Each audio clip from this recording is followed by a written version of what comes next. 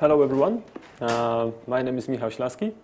I work at Erlang Solutions, and today I will talk about a chat feature. I'm gonna chat about a chat feature, about some chat protocols, chat servers, and some tests that we have executed on the chat server that I want to talk about. So you can see I'm in a very chatty mood today. I will also be available to chat after my talk if you like. So what is chat feature that I'm here? It's a text-based communication between two or more users. Some of you may remember the Talk, which was a Unix-based application where you could talk with other users, log in the same system. It would split your screen into two. And then we have some other applications like IRC channels, which would allow many users to communicate. And over the years, those messengers evolved. So you got ICQ, which was a desktop application, AOL, instant messengers. Nowadays, those messengers integrate not only text, but they integrate voice, video, your geolocation, you name it. Everything is available, integrated. You can see 12 people speaking at the same time. And not only messengers use this chat feature. The ability to chat with other fellows is actually an interesting social feature. So social networking providers integrate a chat feature in their applications too. You can see Facebook chat, Google Talk, NKTalk. There are also some other new applications popping up like Talk TV, for example, where it's about the baseball gameplay, but with some additional social twist, where you can chat with your colleagues while watching the game. Or Big Life, where you can comment some movie and watch the movie with other people. So again, it's the chat feature added to some other application, which makes it more social. And you have games. You will have in-game chat systems, just to enable people to talk and put together teams which will fight dragons or communicate during the gameplay. So again, games, as we can see, especially online multiplayer games, they adapted this chat feature, and this is another use case for it. So having all this in mind, when picking the right protocol to satisfy all those different use cases, such protocol should cater to web. Most of the games are now played on the web, mobile devices, or even machine-to-machine use cases. Because, as I will explain later, some of the features of chat protocols can be used also for other than chat purposes. Okay, in this talk, I want to say a few words about XMPP, which is one of the instant messaging protocols. How many of you have heard of XMPP? Okay, that's good. I do have some slides which quickly go through some of the XMPP features and history. It started over 10 years ago. Initially it was Jabber, which was invented by Jeremy Miller, and then it got standardized. Some first projects started to be implemented, including eJabber, which has started over 10 years ago. Once it was standardized, some of the big players started to adopt it. Like in 2005, we got Google Talk released, which was based on XMPP. At the same time, Google also proposed some extensions to XMPP.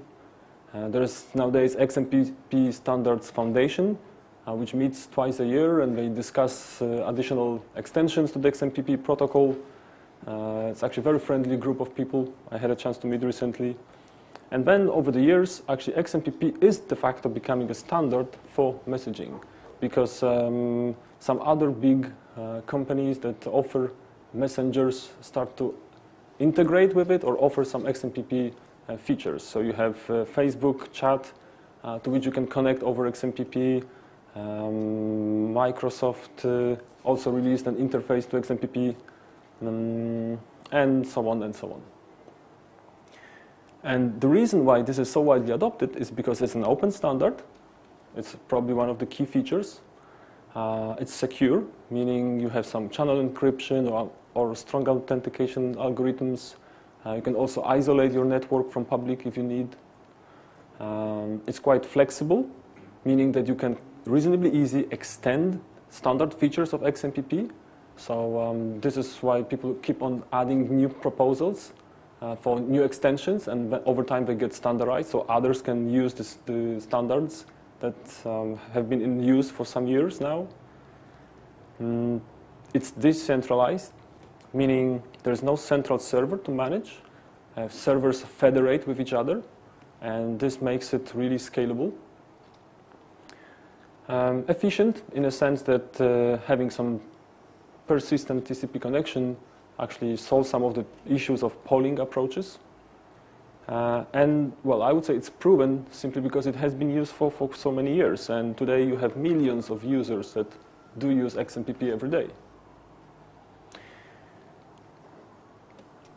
I have a few more slides explaining the concepts behind XMPP. Here's how you identify a client. It looks very much like an email address. It has this extra bit at the end, which is called resource ID. This is how you can differentiate between different connections of the same user who may be connecting from mobile, desktop, and, well, home at the same time. And then this is an XML-based protocol, which has some three fundamental elements, XML elements. One is for messaging. It's a message kind of element. This is the one that you will use for sending messages to users or to group chats. This is how it looks like. And the good thing is that actually server, who maintains the connection with a user and authenticated the user in the first place, this is the server that stamps all the messages originating from users. So there's no risk of having some spam being sent, because this is the user who first authenticated the user, and then all the messages originating from this user will be stamped. So we have also presence, another piece of this protocol, which will allow you to announce that you're now available for chat, or maybe you're online but currently busy. So presence, this is actually a very interesting feature, which may be used in many different use cases. It's and one more element of the protocol is info query, which is quite similar to what HTTP is. So you will have requests originating from a client and a response coming back from the server. All requests have some unique ID attribute, and you will you will decide what the request is about by the namespace used in this request. So, for example, here in the slide we have client asking server to provide him his roster. And people keep on extending this protocol by adding some custom namespaces, extending the body of those IQ messages. So a lot of custom functionality can be built with this IQ part of the protocol. And this is also why XMPP is used not only for instant messaging, but also for remote system control, signaling, even voice over IP, and other things. There are many XMPP servers. As usual, some of those are more widely adopted, some others maybe less. One of the most widely adopted server out there is eJabber, which was started over 10 years ago.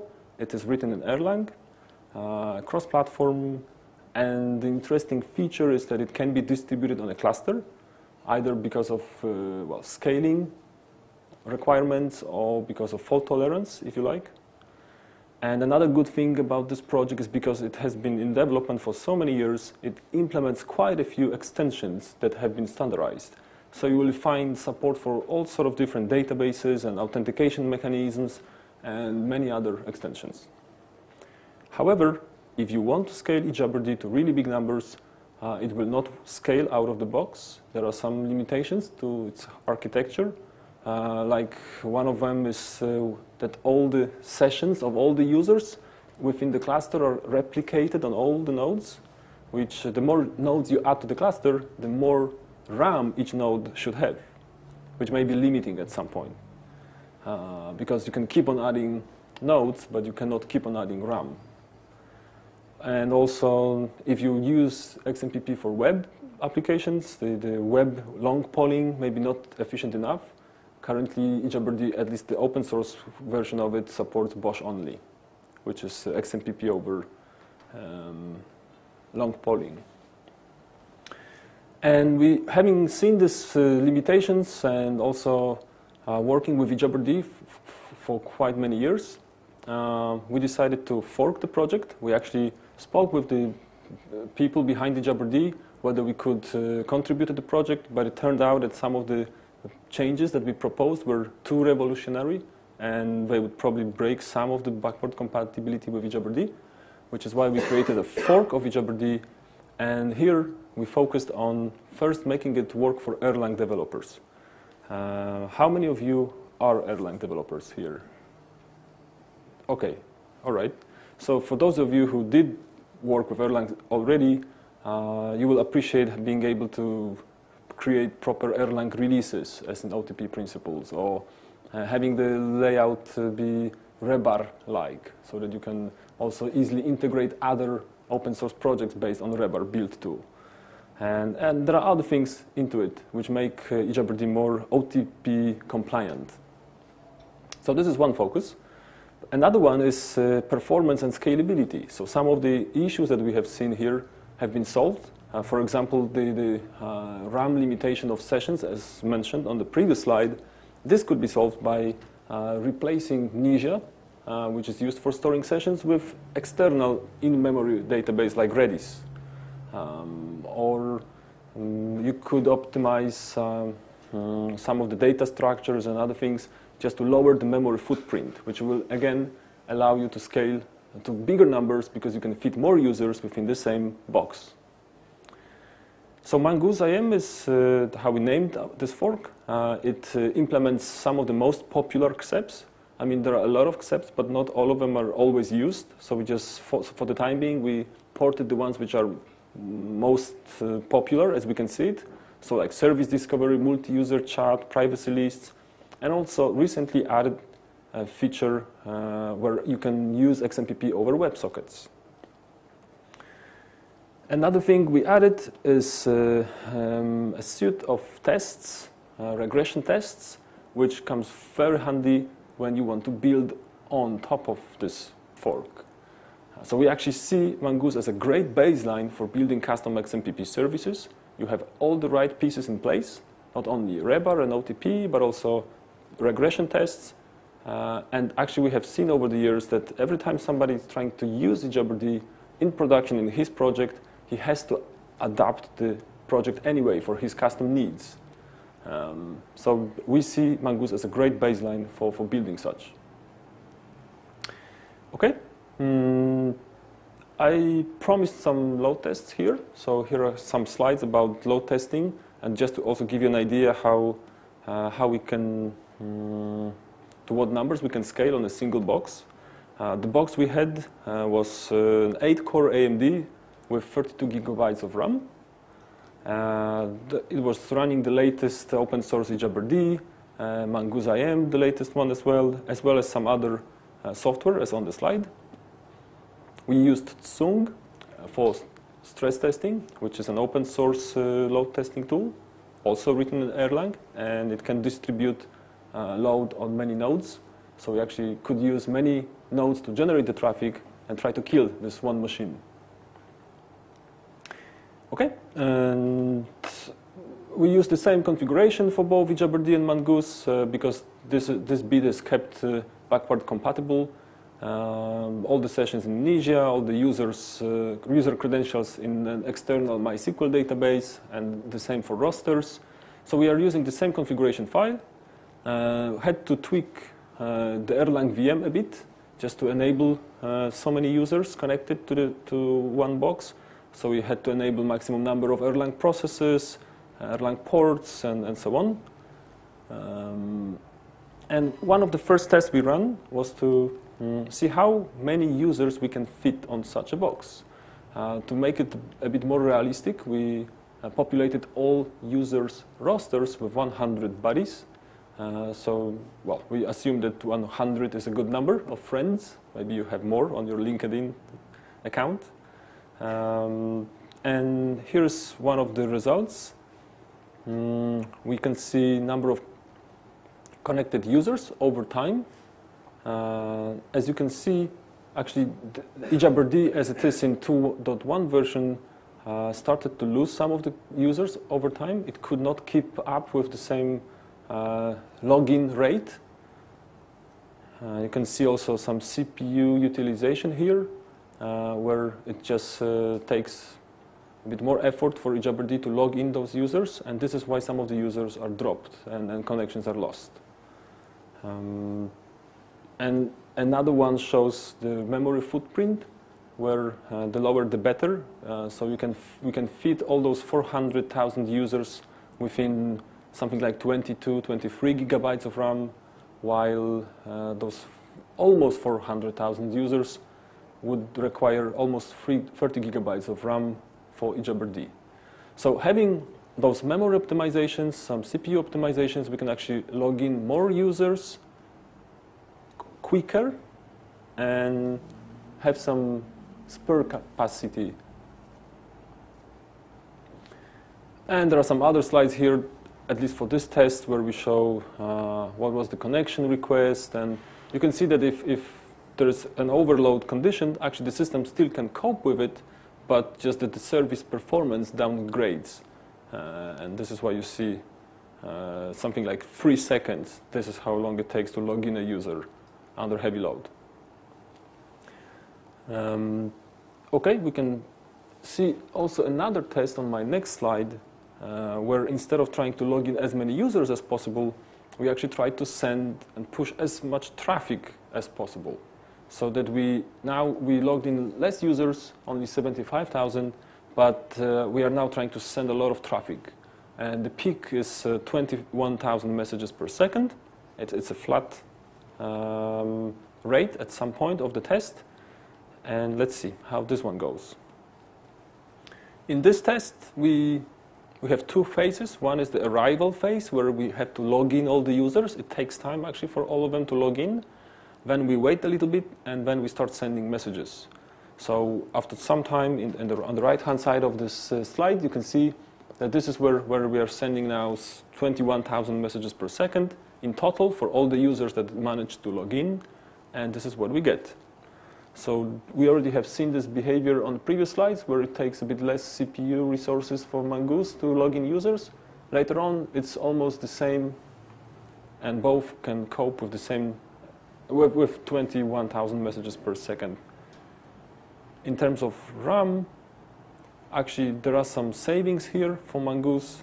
Over time, it's not so much of a difference, but there is a peak of RAM for eJabber, and it's always better to have this line smoother rather than having some peaks. So again, it's not a huge difference, but actually sometimes it can make a big difference, especially if you have a storm of users logging in and storming your server. So this is just to give you an idea how XMPP implementation in, well, Mongoose or eJabber can scale to what numbers on a single box over TCP. So this is a use case for maybe PC games or some other desktop applications or mobile applications. As we know, TCP is not an option for web applications, so I will now explore some of the techniques on how you can connect such chat clients over web. There are different techniques. We have heard about some of them during previous presentation, like long polling, WebSockets, server send events, Socket.io. As far as XMPP is concerned, long polling and WebSockets have been used. Long polling have been in use for many years now. It's called Bosch, and the other one, the WebSockets one, as WebSockets as a standard actually was evolving over the last few years. It's also not yet fully standardized, but I can see WebSockets gaining some popularity within the XMPP community nowadays. And the community is actually of an opinion, at least those were the opinions I have heard during last XMPP summit, is that WebSockets will pretty quickly replace BOSH completely. You still have to keep BOSH, I guess, for many applications, because WebSockets cover, don't cover 90% of the market yet, but I think we are quickly getting there. And because WebSockets are about sending messages, it's quite natural for XMPP, as this XMPP is about the same.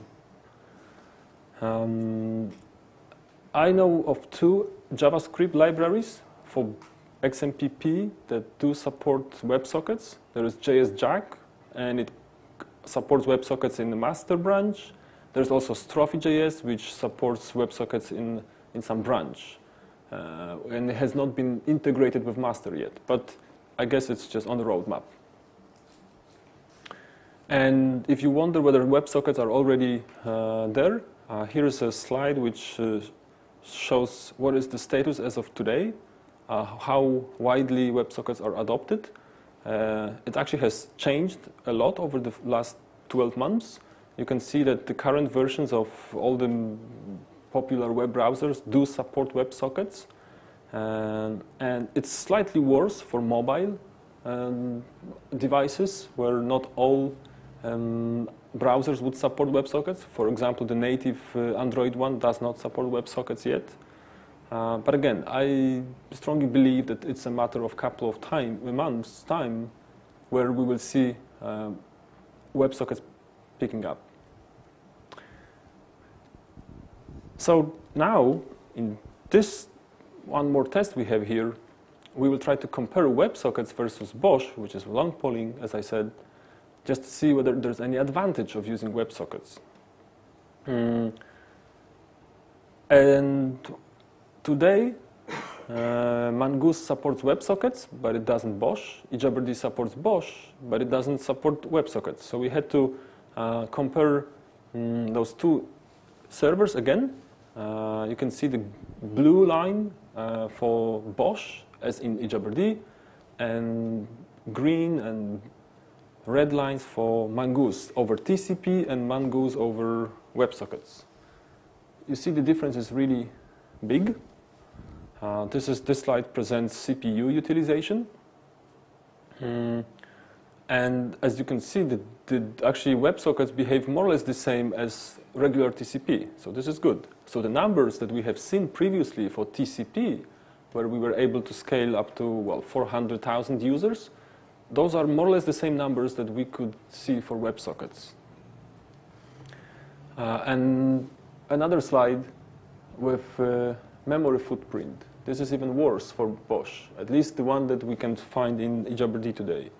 The login phase, the arrival phase where users log in, this generates a lot of memory overhead and can be just too expensive for some deployments.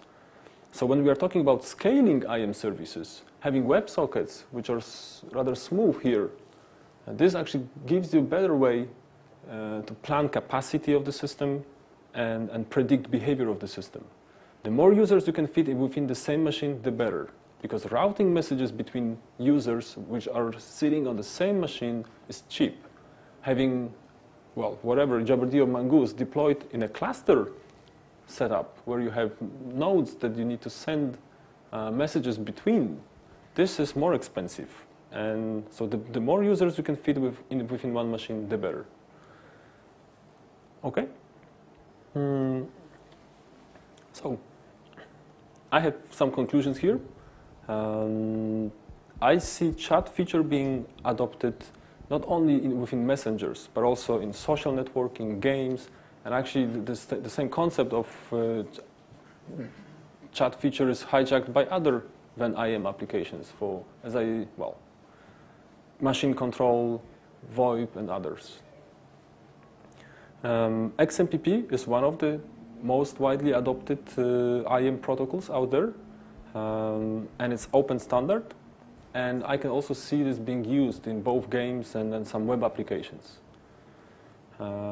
If you're talking about web, at least in our tests, WebSockets are definitely more efficient than Bosch, and hopefully all the browsers that are being used out there will catch up with the latest WebSocket implementations, because at least for XMPP, this is the future. And we have MongooseIM. If you would like to contribute to the project, it is on GitHub under ESL eJabber. We also build some packages for Mongoose for different distros. You can download them from Erlang Solutions, and well, contact us if you would like to see how we can see a fit for it. Okay, that was pretty much it. Thank you. I will be now available for some questions. Questions?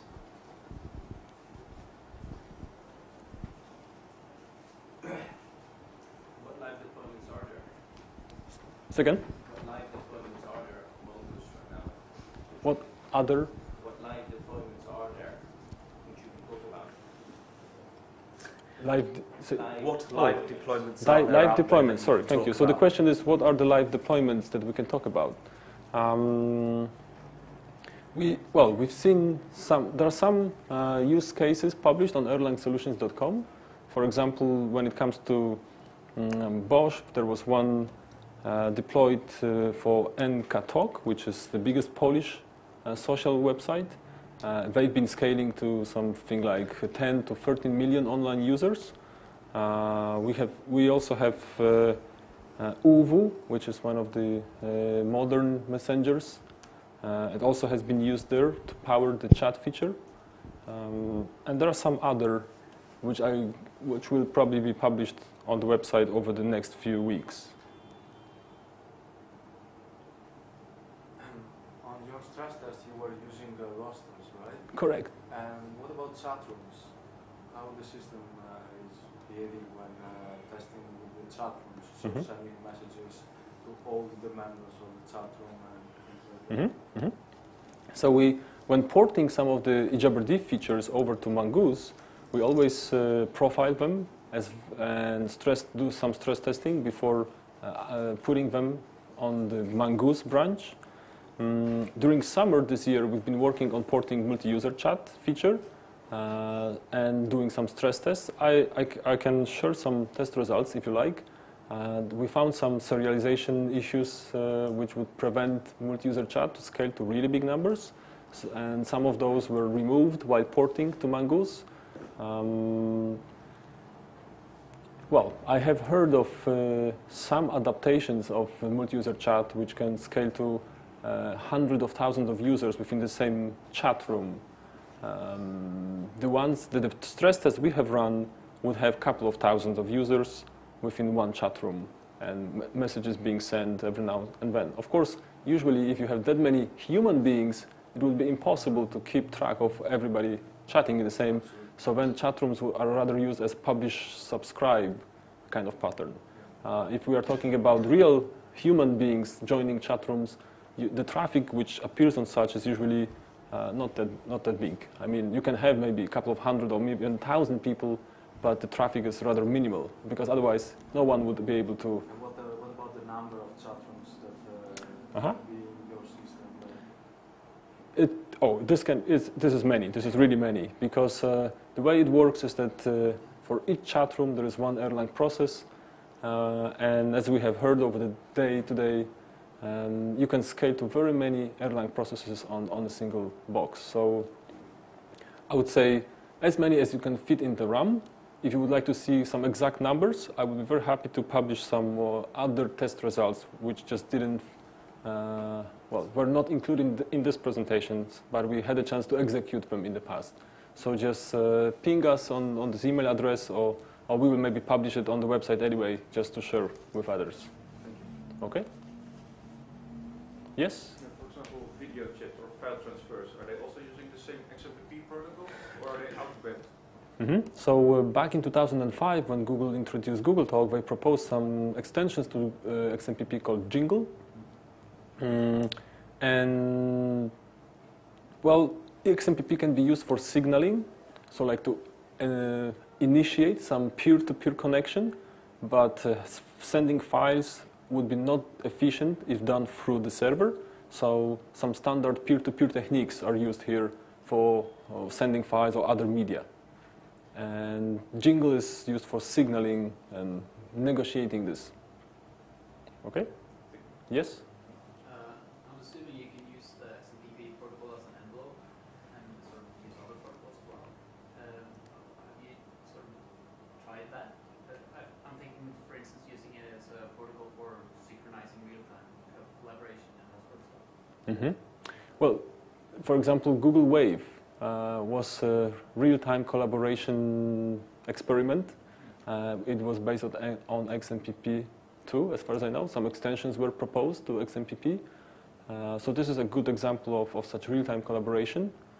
And yes, absolutely. I mean, I can see different deployments of XMPP servers where people don't even bother to publish some new standards to the foundation, but they actually do customize XMPP for their specific needs and transmit whatever they have to over the wire, which is inside of some XMPP stanza. For example, collecting power meters from different places, or yeah. So all sort of data can be transmitted inside XMPP stanza, which is like a single message. And I have seen this done over and over again. And as a follow-up, you have IM in the name. Is there some reason? I mean, is there any reason why you can use MongooseIM for that sort of application? For what, sorry? Are there any reason why you cannot use this for that sort of applications since you have IM in the name, or is that just for? Okay, no, there's no reason not to use MongooseIM for other than IM use cases. Well, this is just the name that we decided to use, but it has been used for other than IM purpose. Okay? Yes? Actually, with the WebSocket Bosch connection pool, you had this problem of multi-tab channels. Mm-hmm. And how does it change with the WebSockets? Mm-hmm.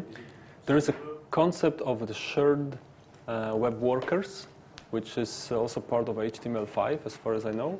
There are actually already some proposals in the XMPP community about how to use these shared web workers to solve the problem you're describing, which is having multiple tabs, but trying to have the same like chat window across all the tabs and get this window synchronized on all the tabs every time you get one message. So again, one of the ideas here is to use so-called shared web workers, which is a feature of modern browsers.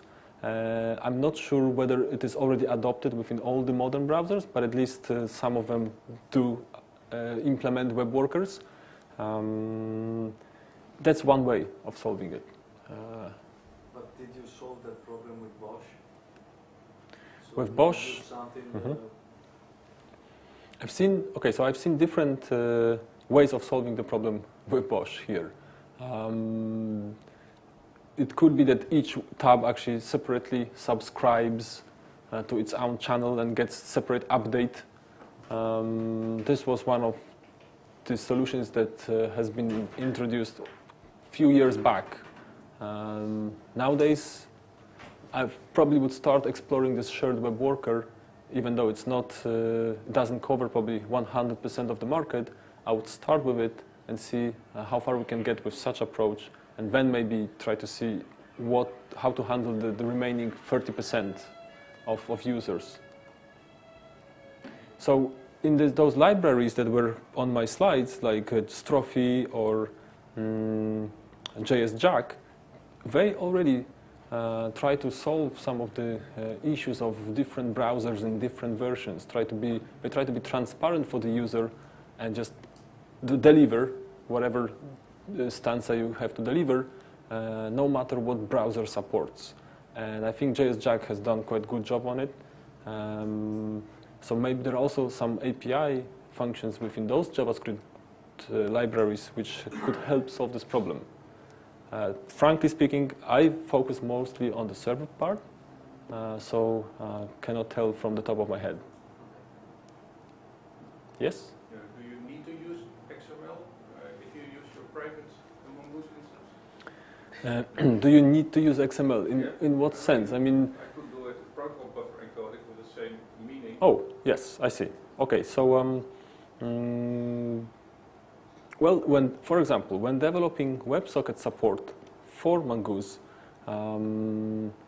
we had to add like new kind of connection, which would connect over WebSocket rather than traditional TCP, and it just happened to use the same XML engine as the standard TCP connection. So it was quite straightforward.